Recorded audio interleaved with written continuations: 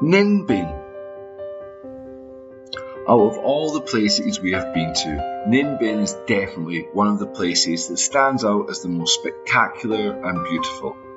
Considered as one of the centres of Buddhism and Christianity in Vietnam, Ninh Binh is surrounded by temples, pagodas, spectacular lakes, rivers, caves, rice paddy fields, huge limestone formations and national parks. There is so much to do here. We were spoiled for choice with our one-day trip, and most definitely we will have to go back to see the other things that it has to offer. In fact, the amount of great footage I got in one day was enough to make 5 or 6 full videos on it. Ninh Binh is located to the south of the northern delta between the Red and Ma rivers.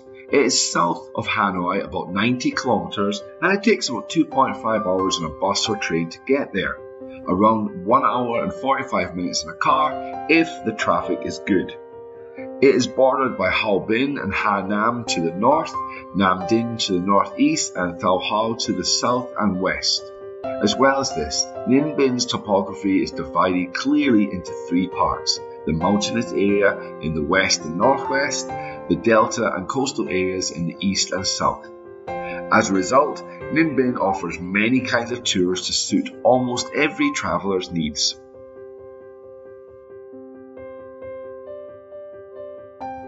We paid $2 million for a car for the day, and the driver was awesome. He took us to a bunch of different locations and even recommended local places to go for lunch and dinner. I would recommend getting a car for the day trip, as it saves getting from place to place if time is limited, but if you're going there for a few days, then you can hire bikes or motorbikes or even a tour guide when you get there. Guys, we're in beautiful Bai Dinh Pagoda near Ninh Binh. Out for a day trip, hired a car for $2 million. It's not too bad. Going to explore, look around. It's a misty day. You can see the mountains in the back there. Misty, but nice. It's a bit hot as well. So yeah, keep an eye out for anything cool. I'll keep you guys posted.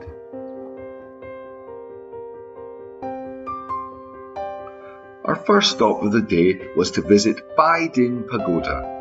This is Southeast Asia's largest Buddhist complex, which consists of several temples and over 500 beautifully carved statues of Buddha, including one that's made of bronze and is 10 meters in height.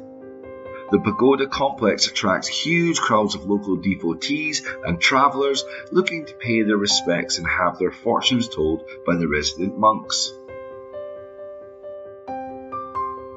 One of the main pagodas there is located on the slopes of Dinh Mountain, which is accessible via a 300-step stairway. This is a quiet shrine and has a main prayer hall and natural caves where the locals pray to Buddha and the mountain spirits. You can also enjoy many different events and activities that will take place at certain times of the year. For example, on the 6th day of Lunar New Year, the temple hosts a vibrant spring festival, usually between February and March. There are ritual processions, blessing ceremonies, traditional music and dance performances. You can also watch or even take part in traditional folk games, including tug of war, wrestling, as well as this sample authentic local snacks and food stalls throughout.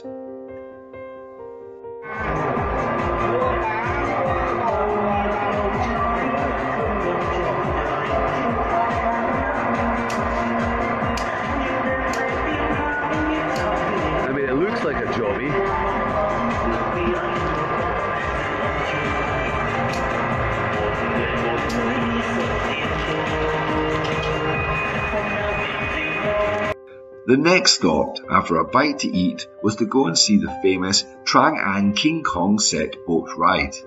The Trang An region consists of a system of limestone caves, hills, historic sites of cultural heritage and natural heritage, and was recognized by UNESCO in 2014 as a World Cultural and Natural Heritage Site in Vietnam. This was something I was wholeheartedly looking forward to.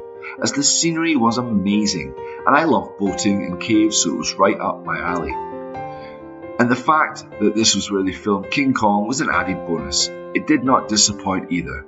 We were lucky as we went there at quite a quiet time relatively, and you could see how many spare boats that they had, and although there were many people there, it was not crowded, which enabled us to enjoy our own quiet moments of scenic beauty.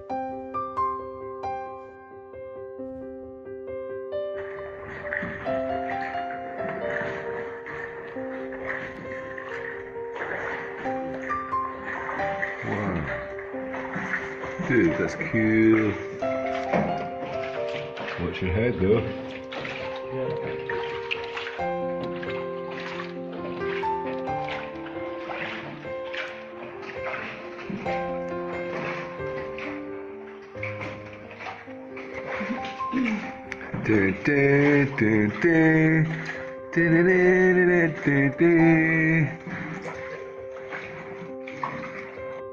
The boat cost us 700,000 Vietnam dong per person for the ticket, and there was a choice of a 2-hour tour, 3-hour tour, or 3.5-hour tour. Since we were pushed for time, we took the 2-hour tour. Actually, after 2 hours, we were ready to be done with it, as the boat was quite small and sitting anywhere on wood for 2 hours gets a little uncomfortable. Despite this, the experience was great and it's one I would definitely recommend to anyone who is travelling in this area.